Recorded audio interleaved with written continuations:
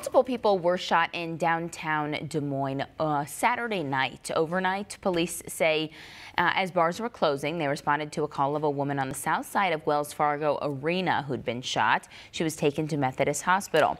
As that was happening, 3 men arrived at Mercy Hospital with gunshot wounds. 3 of the 4 victims claim they were all shot in the 100 block of Water Street. That's right by the river near Court Avenue by occupants of a passing vehicle. Police say there are reports that someone who was with that group of victims returned fire.